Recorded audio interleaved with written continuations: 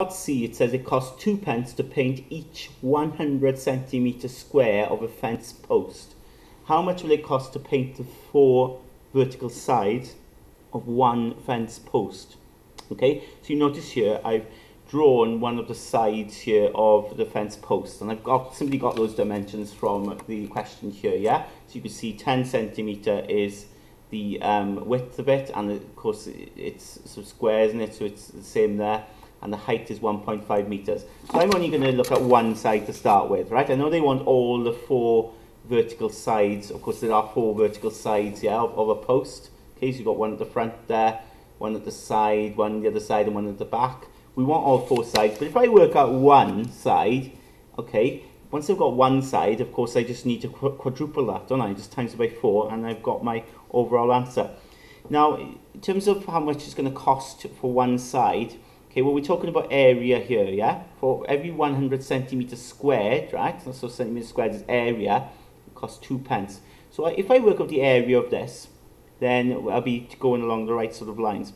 So the area of this, now be careful when you work out area, you need to get the dimensions the same. So you need to appreciate we've got this as centimetres, that's not centimetres, that's meters. But remember, in a metre there's 100 centimetres, so 1.5 meters will be 150 centimeters. Okay, so now when I work out the area of this, I need to do the length of it, or the height if you like, which is 150 centimeters, times then the width, which is 10. And when I do that, 150 times 10, of course I get 1,500 centimeters squared. Okay, so that's the area in terms of centimeter squared, times it by 10 is easy, isn't it? Just add on a 0. Now, think about this carefully. The area here is 1,500 centimetres squared.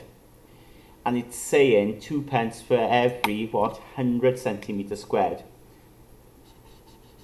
And of course, there's going to be a number, isn't there? It's going to be more than 100 centimetres squared in here. Let's think about it. How many 100 centimetres squared are in here? It's quite easy if you think about it. We just, to see how many are in there, we just need to divide, isn't it? 1,500 divide by 100. And 100 goes into 1,500 15 times. Okay, so we've got basically 15 of these in there, and if we've got 15 of 100 centimetre squares in here, it's going to be 15 lots of 2p. So the cost will be 15 times 2p, which is 30p. Okay, now remember that is one side. Okay, so one side or one face, right? So one face of the post will be 30p. We've got 4, haven't we? We've got 4 faces. So the 4 full faces of the post will be 4 of these. So 4 lots of 30. Well, if you times that by 4, remember when you times by 4, you can double it and double it again. So double that, you get 60. Double it again, you get 120. So 120p or £1.20. Okay, we've answered it.